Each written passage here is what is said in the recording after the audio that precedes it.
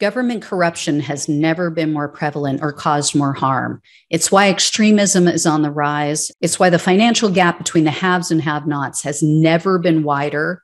And it's why our planet is at risk of an extinction level tragedy. That's why I need your help to keep exposing the truth about the rot on both sides of the aisle. Become a supporter or a friend of the show today by clicking on the coffee link in the description box below. Friends of the show join me on a Zoom hangout once a month, and you guys can ask me any questions you want, and I can get to know you better. But the most important reason to help is to keep the show alive. Together, we can and will save our country and our planet. Thanks in advance and enjoy the show. Hey everyone, welcome to Plants and Politics. So today's hearing was pretty shocking.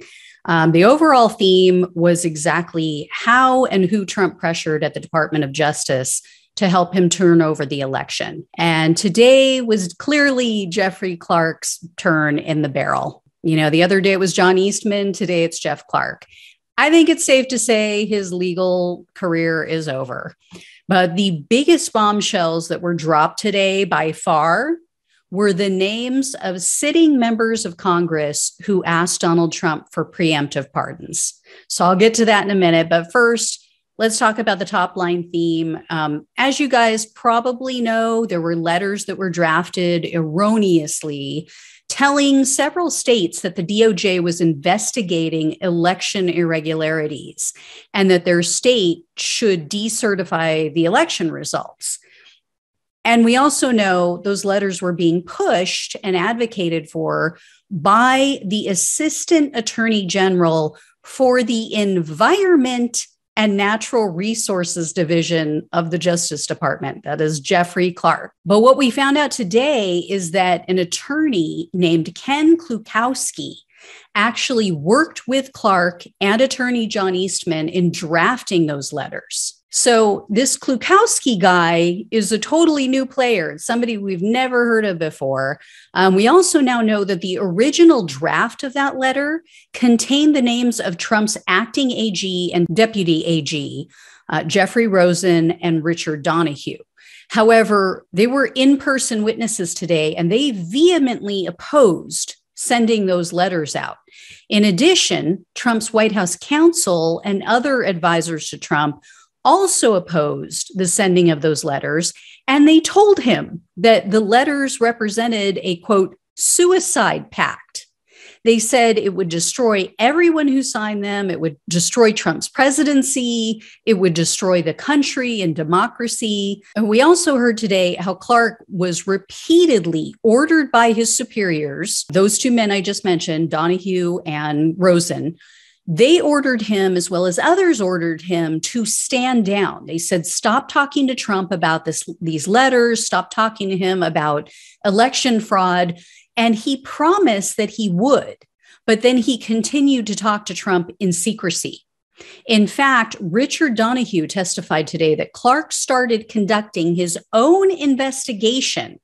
This was outside of the DOJ's purview. This was without their knowledge. He started conducting interviews. In addition to all of that, we also discovered how Clark became involved in this whole thing, because again, he was an environmental attorney. So he had nothing whatsoever to do with the election system or even criminal justice. So we now know that Congressman Scott Perry is the one who introduced Trump to Clark. This was on December 22nd. And then Perry was working very hard behind the scenes to try to get Clark installed as the attorney general after Bill Barr left. Congressman Perry actually texted Trump's chief of staff, Mark Meadows, numerous times. He kept trying to discuss Clark with him. We also learned that Congressman Perry communicated on at least one occasion with Meadows via Signal. That's the encrypted messaging app. So that's not suspicious at all, right? He's texting him and emailing him all of this other stuff.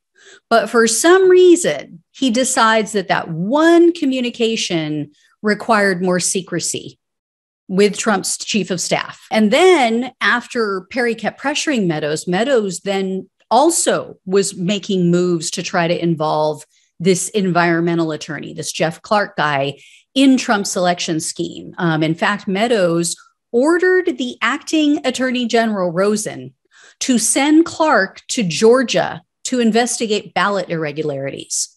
So keep in mind, Rosen is Clark's boss. He is his direct superior. And Meadows is just going around him almost and saying, oh, yeah, I want this other guy in this other department within the DOJ to go check out election irregularities that didn't exist, by the way. And this is all backed up. There was testimony either in person or via deposition. This was all done under oath. There were also text messages and email messages that they showed. So this is not like their word against these other people. We also heard directly from Rosen and Donahue about how Trump pressured them like relentlessly to try to find election fraud, even though they said they repeatedly explained to him why each one of these conspiracy theories was incorrect. They would go through the list and explain, yeah, we've already investigated that. Here's why it's wrong. Here's what really happened. At one point, Trump offered Jeff Clark Rosen's position. He offered to install Jeff Clark as the acting AG, as he was being pushed to do. And Clark went to Rosen and said, hey, this is what Trump is offering to do. I'll turn it down if you'll agree to send these fraudulent letters. He didn't use the word fraudulent, but he said, if you'll agree to send these letters to Georgia and other states, I'll tell Trump I don't want the job and you can stay. So Rosen, of course, declined because he didn't want any part of this. And Richard Donahue, the acting deputy AG, also testified today that Trump told him to, quote, just say the election was corrupt and leave the rest to me and the Republicans. So think about this. They were over and over and over again telling Trump, the election wasn't stolen. We've looked at all of these issues. We've looked at all of these allegations. We have disproven them. None of them have panned out. None of them are legit. And he went out there on January 6th and continued to push these lies. On the day of the attack, he whipped up that crowd, knowing that he was lying.